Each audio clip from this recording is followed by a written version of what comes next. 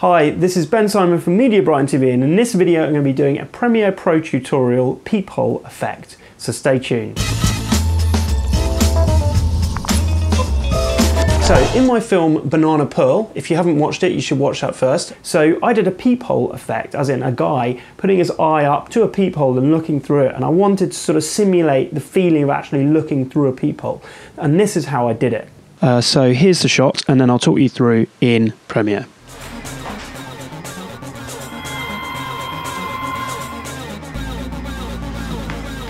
Okay, so I've got a shot of a peephole that I took.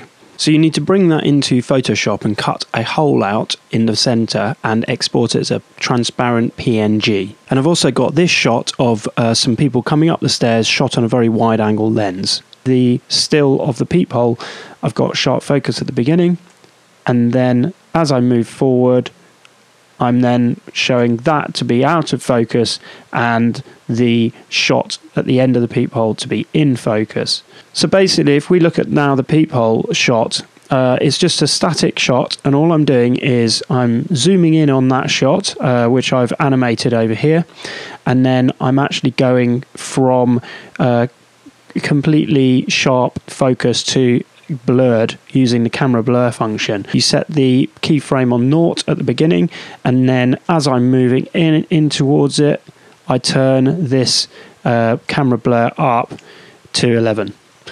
Now if I turn on the layer below, and you'll see it as it is in the piece, you can see basically we're going from a blurred shot with a massive vignette around it, and we're slightly moving in on it too, we're zooming in on it too, and then we go to sharp focus. So, and I've got some other effects on here. If I turn them all off, you can then see what I've done is to match this shot, because I've slanted the shot onto one side.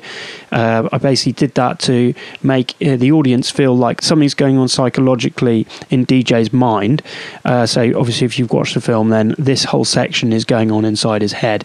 So I've done the canted angle for that reason. I've actually brought the opacity down to 48, and then I'm bringing the opacity up to 100%. Then I add magic bullet looks. Essentially this particular one adds a lens distortion. That basically brings in even more a sort of fisheye effect. So you can see that there, sort of warping things. I add another magic bullet looks, and if I go into that, I've got this vignette, which basically then puts this harsh vignette on everything. And then I've got the camera blur. So the camera blur starts on blurred, 11% blurred, and then I actually have this keyframe, so if I move through the footage, I move to it being sharp focus as I move in. And that whole effect makes you feel like you're actually moving your eye up to a peephole and then looking through the peephole, and it has a sort of almost like a 3D effect to it. Okay, so I hope you found that helpful. If you have any questions, leave them in the comment section below. Please give us a like, share, and subscribe to my channel for other videos. So this is Ben Simon for Brighton TV. You've been watching the Premiere Pro tutorial peephole effect. Thanks for watching.